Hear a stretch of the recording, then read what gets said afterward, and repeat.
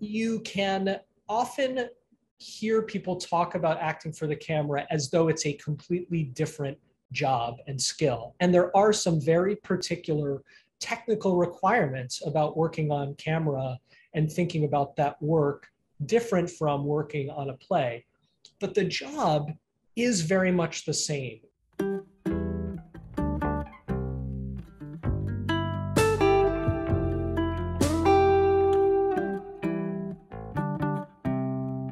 When I work with students on this idea of physical actions, about embodying these action verbs and look at text, one of the things we look at is this idea of expanding and contracting the action to understand what level of visibility or the ways in which it's coming through your body, right? And so in some versions, because of the circumstances, because of the medium, it's possible that that action verb is coming through not just on text, but also in huge, expansive physical ways.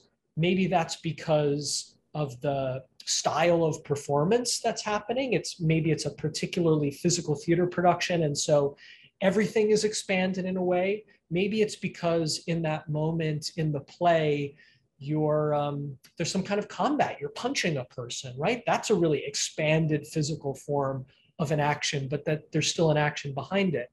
But then there's going to be moments on camera where you're working in close-up. And so the amount at which the shrinking of that action, it can move to a really small place and still be just as communicative.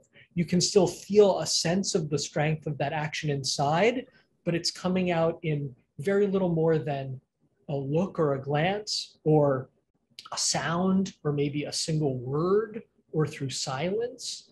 And that doesn't mean you have to lose the power of the action in your physical experience, but it does mean the amount that permeates, right? The amount that's kind of released out into the world is smaller, right? That you're pushing up against the feeling inside of you, and just a little bit is sneaking out instead of a more expanded version. And that idea of expansion and contraction, I play with lots of exercises around it, because it isn't just useful in terms of the medium that somebody's working in.